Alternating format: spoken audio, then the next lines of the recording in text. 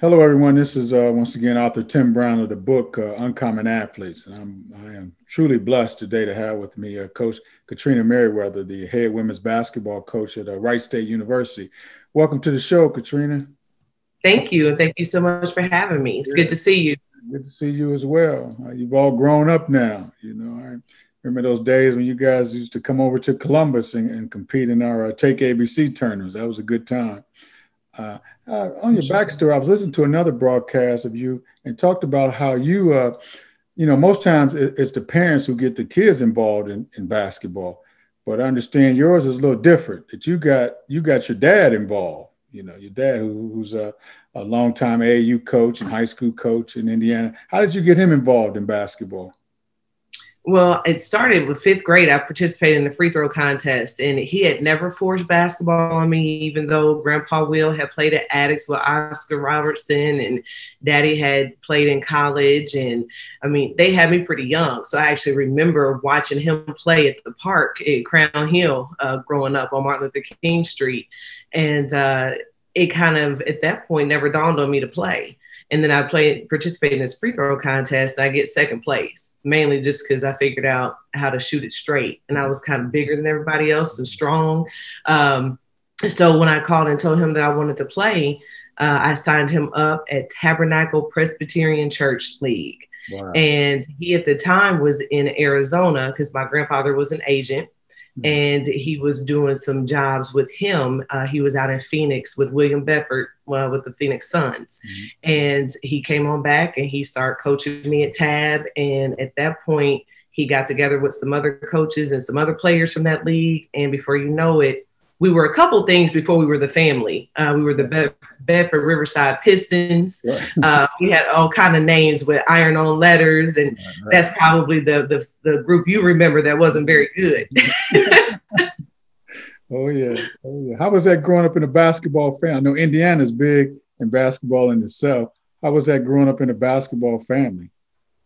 I have to tell you, outside of just remembering being around a lot of really, really tall men all the time, I can remember I was probably 7 or 8 and I had gone to a dinner with Isaiah Thomas and Magic Johnson, found out that Magic Johnson and I had the same birthday. And for a couple of years, he sent me birthday cards when I was younger, but it never connected playing for me. My great-grandmother, Nana, that I talk about a lot, she had me with pigtails and dresses and patent leather shoes and lacy socks. And I don't know that if she hadn't passed away when I was 9, that if I ever would have played a sport, because that wasn't really what young girls were doing in our neighborhood and in our family. So it was really cool in retrospect. I have all these pictures with all these people. From when, Daddy and Grandpa Will were, heavy in the NBA. And I think that what it did was just show me a great love and appreciation for talent. I enjoyed watching good basketball, and what they did and have always done is treated everybody that was in their environment like family. And I think that that's just where it all started. Right. Good stuff. In the book, I talk about passion. And how athletes, everybody says have passion. Where did your passion for the game come from? When did it begin? When it really hit you that, hey, I like this basketball. I can do something with this game? Well, I was 12 and Daddy told me that he was either going to train me to have fun or train me to be the best player I could be. I have to admit, around 12, I didn't really know what I was getting myself into when I said that I wanted him to train me to be the best player that I could be. He's a real big believer in offensive development and skill development. He is what I call a Russian trainer, where you do the same drill 100 times. I remember wiping tears and going home to my mom and saying I wanted to quit. So Daddy taught me everything I knew about basketball, but Mama made sure I didn't quit, because I'm telling you, I come home some days and doing that same layup drill 50 to 75 times made me want to quit every day. But it taught me to appreciate and have respect for the game, to love the fundamentals, to appreciate just the root of what basketball meant. And it was hard work.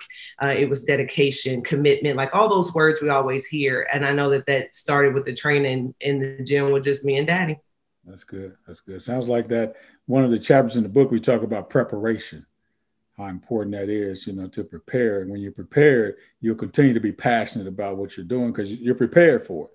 you're ready for it, so it doesn't impact you. Let's talk a little bit about your storied high school career. I know you had a great high school there in Indiana. Let's talk a little bit about that and how those high school days were. So I went to Cathedral High School, and that was after spending K through 8th grade in the public school system. And IPS, Indianapolis Public Schools, were going through a transition with regards to how they were zoning people to go to different high schools. And Daddy was not interested in where select schools put me. And so him and my mom made the decision to send me to Cathedral High School, which I was not happy about. I was pretty upset because my friends were all in the public school system. Obviously, there was going to be a cultural shift for me, being at an all-Black middle school, Crispus Attucks. And I go there, and what they were paying for was the environment. It wasn't about if you were going to college, it's which college are you going to. It wasn't about are you going to play sports in college, it's which college are you going to choose to continue to play sports in. And I think that ultimately that was the biggest difference for me, that I was constantly surrounded by competition every day. I learned how to sit down and cheer for other people because I didn't play varsity right away. So I split JV and varsity, and that was a huge learning lesson for me. And I think that it taught me to respect deference, people who have put in the work, people who had been there before me. So that was a very valuable lesson. And we just won like crazy. And so as much as we can talk about all my accolades, I have been very fortunate to have great teammates from club ball all the way through my school years. So yeah, I made the Indiana All-Star team. And again, we do that because we win. Like we won sectionals for 4 years. And so it's really easy for people to say, hey, I'm gonna pick the leading scorer off the team that wins a lot. And ultimately that's what I attribute all of my accolades to, is that I really had a great team and great teammates. And so with me being the leading scorer, I just got some accolades behind it. Right. Let's talk about the vision for the family and how that came about and the impact that summer basketball exposure had for you and your teammates as well.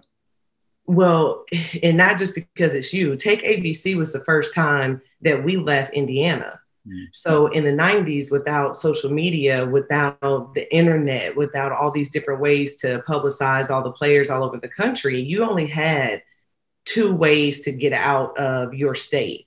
And that was to play AAU regionals, go on to state, finish in the top 3 or 4, and then you could go on to nationals. Well, as you pointed out early on, we weren't good enough to win state or be in the top 3 and go to nationals. And so the exposure that we got was coming to Take ABC. And I remember sitting there during your All-Star games. It was the first time I saw Samika Randall and Helen Darling. And Helen Darling is spinning from one end to the other. Samika Randall's turning her. And I remember sitting in those stands like, whew, I had to go home and get better. Because this is not what I see every day.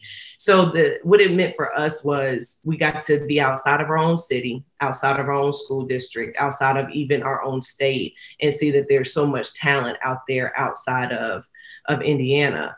And then eventually we got good enough to where we would go and qualify for nationals, and we went to Tennessee and Washington and then saw some players nationally. But without those opportunities, there's no way that we would have gone to college and left out debt-free. Oh, that's truly a blessing. That's truly a blessing. Then you went on to play college basketball at the University of Cincinnati with a good friend of mine, Coach Lloyd Pirtle. How was that experience? And how was that? How did high school basketball, summer basketball prepare you for that next level? I tell you, it prepared me in a lot of ways in regards to work ethic. But one thing that was very different for me when I got to UC, like we were a very, very tough program. Like you walk in our weight room and it says Bearcats are thick, quick, and nasty. Like that's what it says on the wall. And so it's a very aggressive style of play.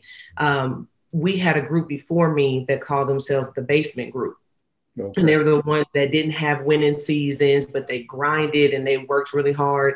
And then when my class came in, we were the first top 25 class that Lori and Mike and Esther and Don had signed. So we had just started to get talented, I think. And and when I say talented, there were a lot of good players before us, but you know how those rankings go. And so from there, though, that publicity, I think, helped continue, and the players just got better and better and better. And one thing that I was not very good at was competing with my teammates. And I think that was something that hurt me early on, because in summer ball in high school, when you're the best player, you don't really develop that mentality where you have to go into practice and it's just grind and you're competing for minutes. So I walk into college, I'm like, oh, my teammates, you know, like summer ball in high school. And it wasn't like that at all. And it grew me, though. Like, I got tougher. I got stronger. I learned how to compete and leave it on the floor and still be cool outside of the floor. So there are a lot of very valuable lessons. And Lori created that environment. She created an adverse environment so that when we played the games were nothing. And when I became an adult, I realized that preparation is what helps me get through life when things are tough. I really can go back to that time and say, shoot, I can get through anything if we made it through that. And she was very influential for me. That's good stuff. One of the things we talk about, one of the chapters in the book, the Uncommon Athletes book, is about being an overcomer, you know, having to overcome some situations. Can you describe a situation maybe on a team during your college career that you just had to deal with and overcome it, and how you were able to overcome that? Well, I'll tell you, one of the toughest things for me when I first got to college was I was taught to shoot inside foot pivot. And then I got to UC and they were strong believers in the one count, which is like a jump hop into the shot. And I can remember being so frustrated because I only knew how to shoot the ball one way. And I felt like I'm in workouts and the ball's going over the rim because I got all this momentum, you know, from this hopping, and my shot's not adjusting. And I went through this phase where I was like, God, am I just not very good? You know, what's going on? And what was really phenomenal about the coaching staff at the time was they said, hey, anything that you do a lot and consistently will turn into a skill. And Lori's phrase was always, repetition is the mother of skill. Wow. And I use that to this day while I'm coaching, because you think back to the days when they were shooting a ball between their legs and just throwing it up there and it would go in. Well, if you practice doing that 500 times a day, well, eventually the ball's going to go in no matter how you shoot it. So that was a very valuable lesson for me that, again, I carry with me, that if you want to be great at something, you got to do it over and over again. There are no shortcuts. There's no quick fixes. Yes, we talk about that going into coaching. I know you played your 4 years, and then Coach Pirtle gave you an opportunity as a grad assistant coach. And how was that going from, you know, being a player to a coach, specifically in the same program? You know, I know that was kind of interesting, you know, it's not like you left UC, you're right there. And a lot of those girls who you played with, they're still there, you know, and now they got to call you coach now, you know, whatnot. How was that deal? You know, it was, to this day, the most important and critical year of coaching for me in my entire career. Being on one side of that fence and then going to the other side and sitting in those meetings, because you're a player. Because I joke with my kids now, like, they all think that all coaches are bipolar. They all think we're crazy. They all think, you know, that we don't do anything except watch film. We've got no life outside of them in basketball. And to be on the other side of that and realize that so many of the decisions that she made that we didn't understand made perfect sense. And that we solely were responsible for what we thought was her bipolar behavior, because she was just simply feeding off of us and whether or not we did what we were supposed to do. And if our grades were good or if we worked hard in practice. And I would look at that year and I say, man, now I get it. Now I get what it's like to have to make decisions for the greater good in the whole team, instead of an individual player just being caught up in how a decision affects them individually. And I can't see another year being more critical in my career than the year that she gave me the opportunity to be in the same program the year after I graduated from it. Yeah, no, that's great. Being and that's you were what we call an uncommon athlete. When you walk into a gym and you're recruiting kids. What is it that, and just speak to this for these young athletes who are watching this, what are those things that coaches are looking for that maybe help them stand out, so to speak, different from everybody, different than other players? What are some of those qualities you look for? So I'll explain play hard, because I got really frustrated with that term as a player. And I've noticed that our players get frustrated with it too, because if you're out there running, jumping, and sweating, well, in your mind, you're playing hard. Mm-hmm. But what we say that you're playing hard is you are relentless when you rebound. Mm-hmm. That when someone is on a fast break, you sprint to catch up with them. And we've had to identify what playing hard really looks like. Mm-hmm. And I think a lot of players think they do, but most really don't. And we're talking multiple efforts, like you try to steal the ball and maybe you overrun it. So you sprint back and you catch up with your person again, instead of you run out the play and then you stop and you stand and you drop your head because you didn't get the steal. Mm-hmm. Coaches will constantly talk about your behavior on the bench. Your team scores. Is your head still down because you got taken out the game? Do you come out the game and put the towel over your head and don't watch the game? Are you a good teammate? Mm-hmm. Are you clapping? Are you cheering just as loud for other people as you get excited when you score? Mm-hmm. Or is the only time we see you playing hard is after you get a bucket and then you want to be the first one back on defense? Mm-hmm. We're paying attention to all those intangible things out there. This generation has been called the entitlement generation, where they walk in and think that they got all, like you said, now they have all these press clippings, all these accolades. They're All-Americans. I'm ranked in the top 10 in the country. You shared about some of these top recruiting classes and all that kind of stuff. How do you deal with getting players to be selfless, not selfish, being a selfless player?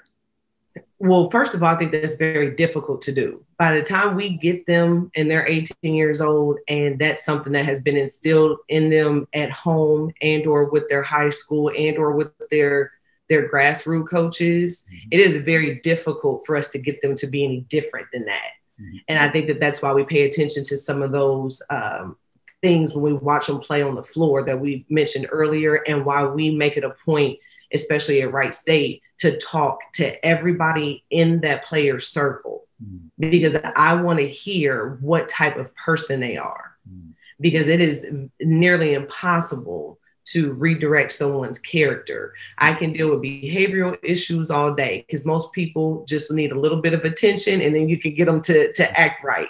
But when you have a character issue like entitlement, because you feel like you should have things because your other teammates have them. And what you're talking about specifically is because they play on these grassroots programs and 10 of the 12 get Division I scholarships. Everybody in their circle now expects scholarships and expects everything that comes along with it. Mm-hmm. So a big talking point for me, Coach, is once you get your scholarship, let's talk about how you can keep it. And that's one of the things that we talk about in summer school when our players first get to campus. So again, I think that we just really have to do a good job of explaining to them that this is a privilege, not a right for you to be on a team. And one thing my father has always said is a player needs a team doesn't need a player. So we would need to make sure that you are doing everything you can to stay on that team. So we just talk about it openly and honestly, Coach, what that looks like and how you will not act that way, not in this program. Sounds like I keep hearing daddy come up. I keep hearing what my father says. Sounds like that impact of dad. And I know that you want to have that same impact, that same impact on your players, later in life. They'll talk about Coach Merriweather. And what were some of those things that you would want your players, when they leave your program, to remember about you? What are some of those lessons that you want them to learn after those 4 years? We say a few things, but one of them is I tell them that if you work hard every day and you are the best person that you can be, and then you get home at night and you reflect on how you can be better at those two things the next day, everything that's meant for you will be yours. And I want to make sure that our kids understand that being a good person is always the most important thing. you having a 4.0 or averaging 25 points a game, you eventually will no longer be a student. You will eventually no longer be an athlete, but you will forever be a human being. And so the most important thing is for you to serve other people. I like to believe that we talk about servant leadership a lot. I'm not that authoritative, stand up in front, you got to talk to me this way type person. Honestly, our program is like the family meets the YMCA meets the Division I program. It's all kind of, it's all, you know, yeah, like it's all smashed together for me and for us. And the staff that I have, the reason we're able to impress upon them the importance of being a good person is I have 5 people on my staff that believe the same thing. And we are constantly trying to tell them that they have to have a growth mindset. Just get better and be better than you were the day before in life, in school, in basketball. And of all the things we talk about, Coach, I hope that that's what they take away at the end of 4 years. Is it takes a lot of energy and effort to be a good person, but it's absolutely worth it. Yeah. And I think from your staff and just yourself, getting young people, everybody has a story. Everybody's gone through some things, some bumps in the road. And I know you are truly a champion of those helping persons with an opportunity.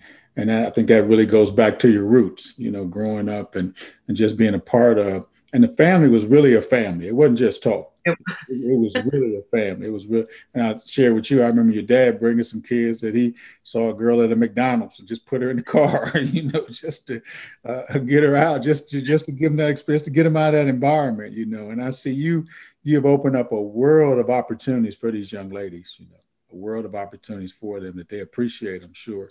And will value, you know, and will value those experiences. And that's what life's all about, just being better. And we all are blessed. We are blessed. How dare us not, you know, be able to bless someone else.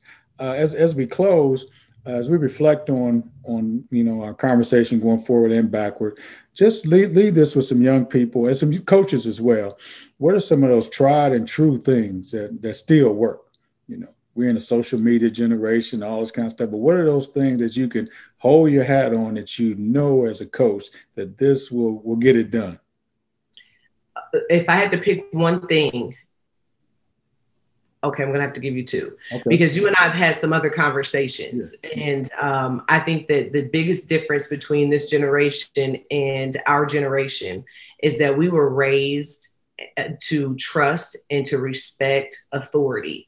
That means coaches, teachers, police officers, and especially our parents, grandparents, people that were our elders. And I think that this generation has been exposed to so much. They've seen so much more than what we saw, you know, from 15 to 16 to 18 by the time they get in college, that they are a very distrusting generation. So it is critical for us. And again, this is different than what was done for us. You know, Lori expected me to respect her because of her position and because I was raised to do that. Well, this generation needs to know that we care about them. I literally had a kid tell me, Coach, I work hard for you because of how you treat me. And this is a kid who had a reputation for not really working hard. And we met as a staff. I'm telling you, I really think we can get the most out of this kid. And she just affirmed that was true when she said, you care about me. So I'll do anything for you. I'll run through the wall for you. I'll play hard every day. And it was very glaring that this is how this generation is. They need to know. Now, what comes along with that for me is a non-negotiable will always be accountability. Always. The worst thing that we can do to any young person coming through is have them believe that their decisions and their choices don't have consequences. So when our kids get a 0 on an assignment, they get a tally mark and we run on accountability day. They miss class, they're late to a meeting. It doesn't matter what it is. And then the second part of that, Coach, is we teach them to forgive each other and themselves.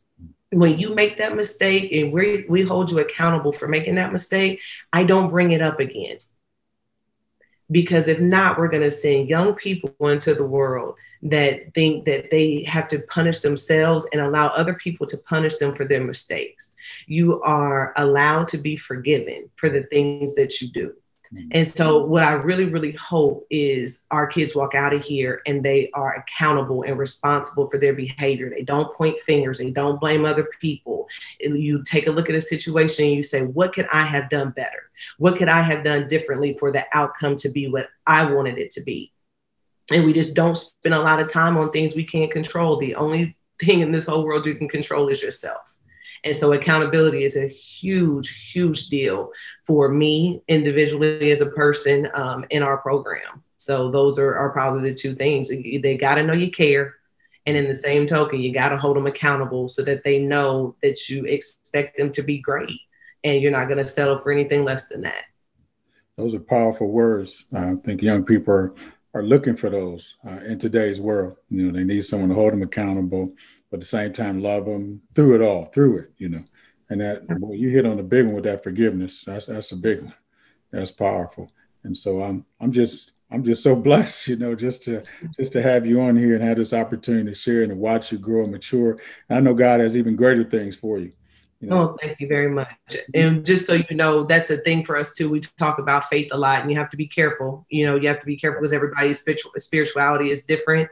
But we pray before every practice, and that's something that our kids that they want to do. And we teach them that the flesh is weak, and the only person in this whole world that you can depend on outside of yourself is your faith in God. And so we talk about that a lot on those bad days when people fail you. You better have somebody much more powerful than that to lean on. So I appreciate you saying that. And it's a blessing to still be in touch with you after all these years. Oh, yeah.